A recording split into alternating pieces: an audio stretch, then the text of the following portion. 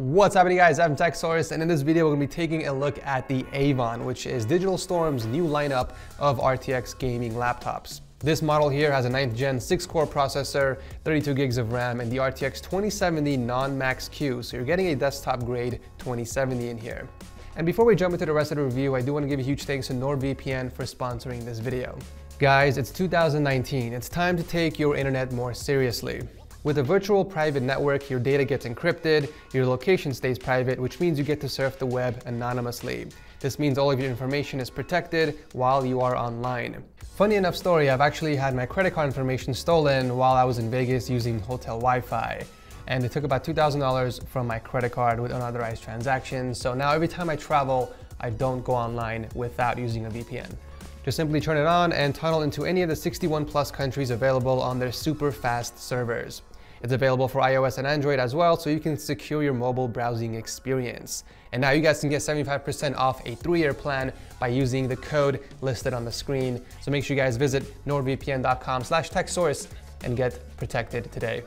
Okay, so the laptop is built really well. The frame is made out of metal polycarbonate hybrid material with a brushed surface, and we also got a Digital Storm logo that's illuminated. It's a pretty good looking laptop. Very minimal flex on the display and the keyboard deck, which is great. Now, even though this has a 17-inch screen, the overall footprint is similar to a 15-inch laptop. And this was made possible mostly from the super thin bezels and the keyboard spacing. Speaking of the keyboard, you do get a full-size keyboard with a 10 key, and they are not only RGB lit, but they are mechanical as well. They are using a proprietary design from a manufacturer, however they are very similar to Cherry MX Browns. Here's a quick typing sample.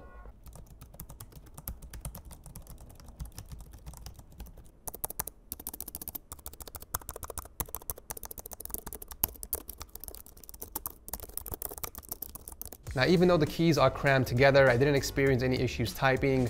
All the keys were easily within reach, and personally, I prefer this type of key layout if it means they're gonna squeeze in a 10 key. One thing that can get really annoying really quickly is cleaning the keyboard.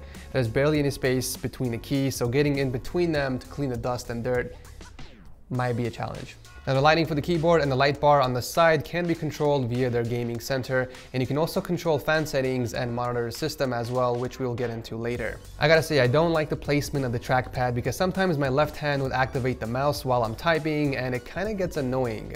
Luckily, there is a button on the keyboard that lets me disable it, even though it's very inconvenient and I shouldn't have to in the first place. But other than that, the trackpad works as it should. It is using Windows Precision drivers, and it recognizes all of my gestures without any issues. The 17-inch display is really nice. It has an IPS panel with really great viewing angles, and it gets really bright at 400 nits with no backlight bleed whatsoever. It's not the best for color sensitive work, but for gaming, it's amazing. You get a 144 Hz panel with a 3 millisecond response time. The RTX 2070 just makes more sense with a higher refresh rate display. The games look so much better and are more enjoyable to play on compared to a display with only 60 Hz. Speaking of gameplay, with the Avon, you can game comfortably over 100 FPS on less intensive titles like Overwatch, CSGO, and even Apex Legends. However, for more demanding titles like Battlefield 5 and Black Ops 4, you will be getting in the high 60s and 70s on high settings. It's still kind of disappointing to see that even with an RTX 2070, you're not going to be taking advantage of the 144 Hz panel on the more demanding titles. Now, battery life is pretty bad, which is to be expected. I was getting a little under 2 hours of use on the balanced power plan. Then again, with a 9th gen 6-core processor and an RTX 2070, you really shouldn't leave your charger at home. Also guys, is it me, or is it really pointless measuring battery life on a gaming laptop? I don't know a single soul on this planet who games on their gaming laptop without having their charger plugged in. I just kind of find it pointless. One of the things I love about the Avon is the amount of connectivity. So you have your audio ports, Ethernet jack, and a single USB 3 on the left side. And then we got 2 additional USB 3s and a micro SD card reader on the opposite side. And then in the back is where you'll find 2 mini display ports, an HDMI, and a single USB Type-C, which is Thunderbolt 3 compatible. Can I just say one thing? I love it when laptop manufacturers put the charging port in the back of the laptop. It doesn't get in the way of the ports, and it just looks way cleaner in my opinion. Now, the speakers. I don't even know where to begin with the speakers. These are probably one of the worst, if not the worst sounding speakers I've heard on any laptop. Not just gaming laptops, but just laptops, period. They are so quiet that you can barely hear anything on max volume. So if you're outside or in a loud environment, good luck hearing anything from these, especially when the fans kick on. I mean, it is just, I'm gonna show you guys an actual example because you need to hear this. So I'm gonna put on one of my videos, okay? The laptop is max volume and also the volume on the YouTube player. So check this out, guys, I'm not even kidding.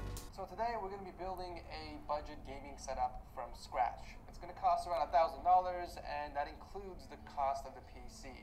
This little guy kicks ass in 1080. Compare that sound to my sound. I mean, it is really, really low. You can't even hear anything. I strongly recommend using earphones, headphones, or even a headset with the Avon. So it's really easy to get access to the components inside the Avon. Just remove all 8 screws and pop off the back cover.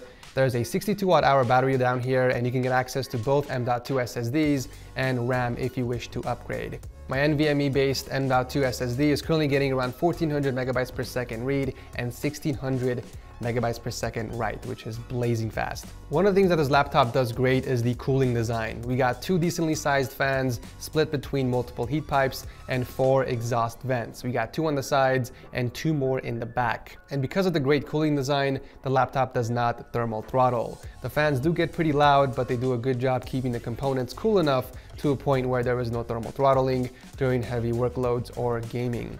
I also love the fact that you can control the fan speeds through the gaming center. So if you need to lower the fan speed because you're in a library or somewhere quiet, then you can do so.